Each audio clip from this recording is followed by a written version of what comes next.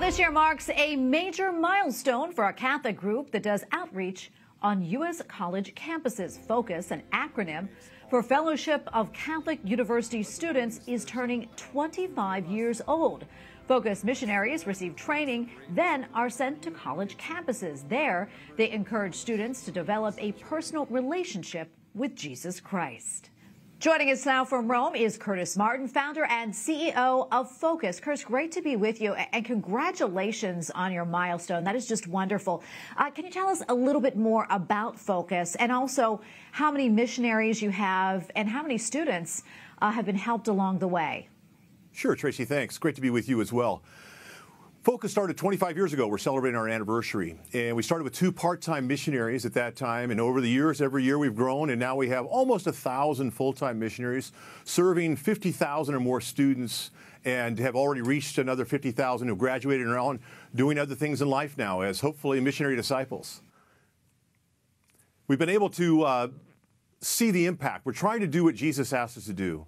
At the end of his life, the last thing that Jesus said was, "Go make disciples of all nations." So we're trying to reach people, invite them to faith in Jesus Christ and to live as disciples, and then invite others to do the same. And in doing so, we hope to reach this generation in this generation. And Curtis, tell us exactly how, it started, how Focus started, and why did you decide to target college campuses? Great question. In some ways, Focus started right here on EWTN. It was doing a show with Scott Hahn and Mother Angelica, and she asked us why we were there. We said to launch the Fellowship of Catholic University Students. Within the year, we had invited a couple of people to join us as part-time missionaries and began to train them. Dr. Hahn was working with us, Tim Gray, Ted Sri, and others, and it's just been wonderful to watch. We send recent college graduates, after some training and formation, back onto college campuses with a team, and they start to share life with college students, share their faith with college students, and invite them to live as disciples. That is just so incredible. I'm also curious, how is Focus celebrating its 25th anniversary? What can you tell us about that? Do you have any special events planned? Well, one of the things I want to do for our 25th anniversary is do an interview with you, so thank you for that. I'm also here in Rome right now with our team. We've got our board members who are celebrating the anniversary. We've got other key volunteers and senior staff. Earlier today, we were at the tomb of St. Paul praying, the greatest evangelist of all times, praying for his intercession and at his side. And then just a few minutes ago, I was at the tomb of St. Peter with my wife and others, again, praying for the intercession of these great founders of the church for the grace to continue to serve and bring more and more people to a living faith and a saving faith in Jesus Christ.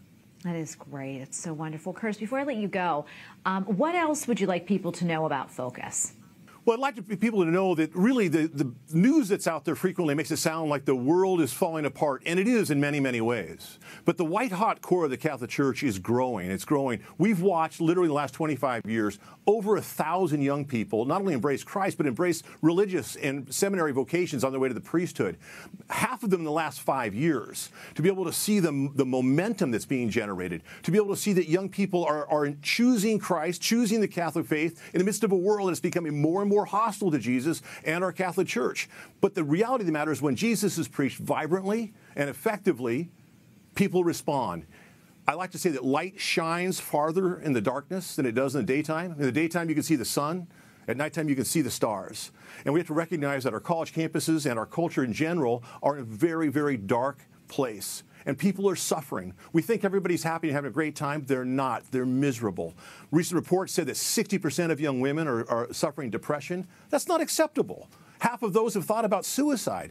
People without Christ are miserable. We're trying to get the word out because we really believe that Jesus Christ is the key, not only to eternal salvation, that's really important, but also to a meaningful life here on earth. And so to be able to recognize we're going to have great relationships not only with God, but with one another if we allow the truth and goodness of Christ to radiate out of us through the fruits of the Holy Spirit.